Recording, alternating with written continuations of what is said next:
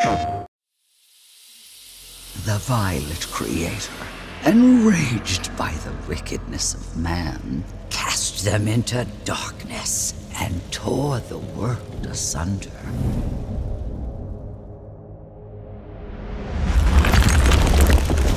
But every coming end heralds a new beginning.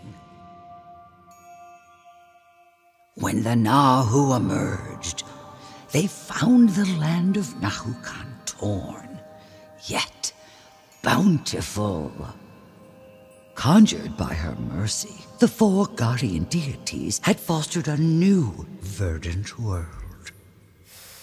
Under these circumstances, your awakening certainly comes as a surprise.